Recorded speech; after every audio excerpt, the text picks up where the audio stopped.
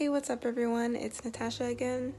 It is now the end of the day of week 4. I'm just about to head to bed, but I thought I would pop in quickly to share a few of my thoughts on today's rehearsal. So as I said, it was week 4 this week, and our second day of show prep.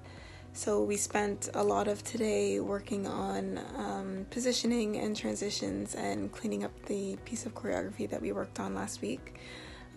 We started the rehearsal today after a bit of a warm-up. We worked on an exercise that sort of combined the 3 different training exercises that we worked on for the first 3 weeks. So we combined like a little bit of musicality, picking up choreography, and working on textures and levels and that sort of thing. I didn't do so well in that part of today's rehearsal. There was this one part, well, I missed the second week, so there was a little piece of the step that I hadn't learned previously. I was able to pick it up okay, I think, but there was just this one toe drag turn that for the life of me, I just could not get it. And it seemed like every time I tried to do it, it got worse and worse. So that was a little bit frustrating, trying to work through that. I know, as I'm not one of the more technically trained dancers, I know that things like turns and stuff like that is always something that I'm going to struggle with a little bit more.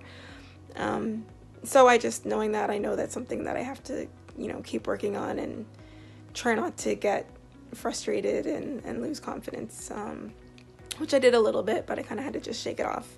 And then we moved on to choreography, which, again, we had worked out our first show number last week, so this week was just cleaning it up.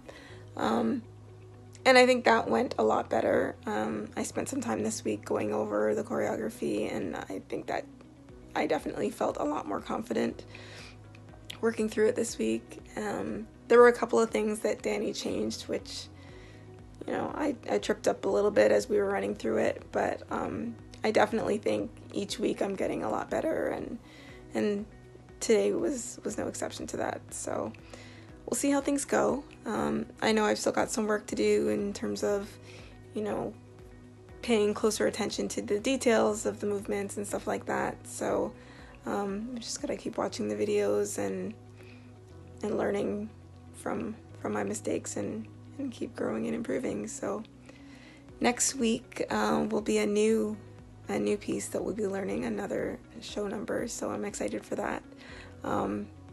Excited to see whether they switch our groups up, or whether maybe I'll be working with Chelsea this week instead of Danny, or you never know what you're gonna get going in. So that's pretty exciting. I'm really looking forward to that. So yeah, we'll see. That's it for now.